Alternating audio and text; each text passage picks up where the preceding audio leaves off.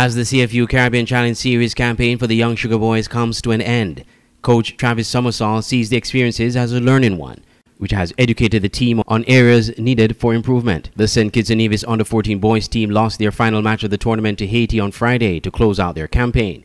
Coach Summersall said they would have learned about the things they got right and where they need to improve. Our tournament came to an end yesterday with a tough loss to Haiti. We saw some positive stuff, and also we saw some stuff that we need to work on when we get home. In all, it was a great experience for the guys, and it was a very good measuring stick for where our U14 program is right now.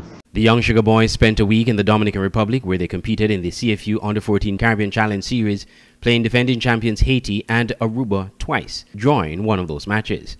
They were accompanied by Coach Travis Summersall, Kimari Rogers, assistant coach, Kelly Huggins, manager, physio and trainer Alistair James, and Phil Cooper, head of delegation.